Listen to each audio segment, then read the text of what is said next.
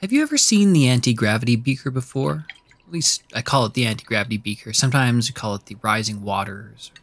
It's a super easy demonstration of gas properties. You can do it at home. You just need a shallow pan, a candle, and a jar or a beaker. We want to light the candle and let it get going for a minute. We want it to start generating a bit of heat.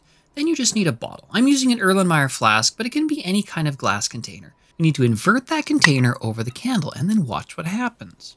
The water flows uphill against gravity into the container. Okay, but the question is why? I'm going to back it up here and let's think about what's happening and see if we can explain why the water travels uphill.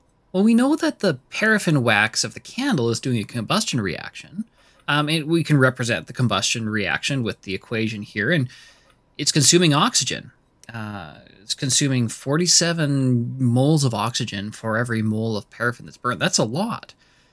So maybe the oxygen being consumed is the reason why there's a vacuum created and that pulls the water up into the flask. And this is actually a common explanation that people start out with, but it's totally wrong.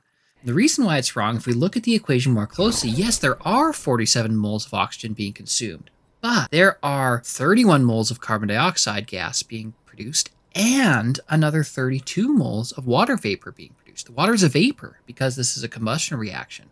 Well, if we add those together, that's 63 moles of gaseous products. So we are consuming 47 units, 47 moles of oxygen gas, but we're making more gas than we produce. So if this were the case, if we were having the water rise because the oxygen is being consumed, it should actually be having the opposite effect. Okay, so if that's not it, then what could it be? Well, to give you a hint, I want to back it up to the very moment that the lip of the Erlenmeyer flask makes contact with the water, and watch what happens on the left side here. See those bubbles of gas escaping? Well, that's a sign that this is a function of heat. Now, as the candle is burning, of course, it's very hot. This is a highly exothermic reaction, so it's giving off lots of energy. The gas molecules being produced and the air around it are heated by this energy as it's given off from the candle. So there's all this hot air rising up above the candle in this convection current. Well, as soon as we put the beaker over the top, that air starts to become trapped. You can see it escaping right here. Now, at this moment, the water creates a seal at the bottom of the flask. That means that no new oxygen can enter.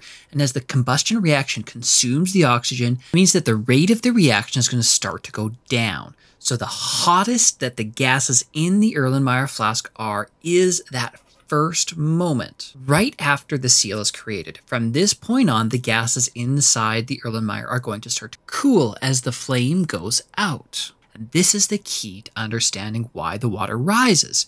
Let's picture the molecules. At this moment in time, there are a small number of hot, energetic gas molecules inside the Erlenmeyer flask. They're moving quickly. They have a lot of kinetic energy.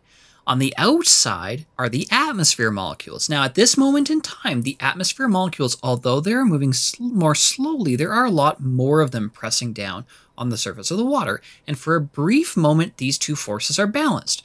The pressure applied by the atmosphere molecules is the same as the pressure applied by the gas molecules on the inside of the flask. But now, the inside of the flask starts to cool. That means these molecules have less kinetic energy. They're moving less quickly as they cool down. So as they collide with the surface of the water inside, they do so with less force. They're not moving as fast. So now the two pressures are no longer the same. There's less pressure inside because of the less energetic gas collisions with the surface of the water. The atmospheric pressure is still the same.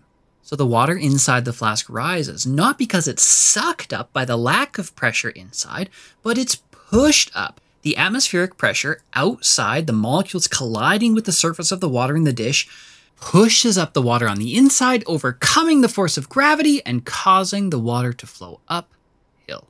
You can decide whether that counts as anti-gravity or not. But, as always, when it comes to gas properties, picturing the molecules is key to understanding what's happening. Until next time.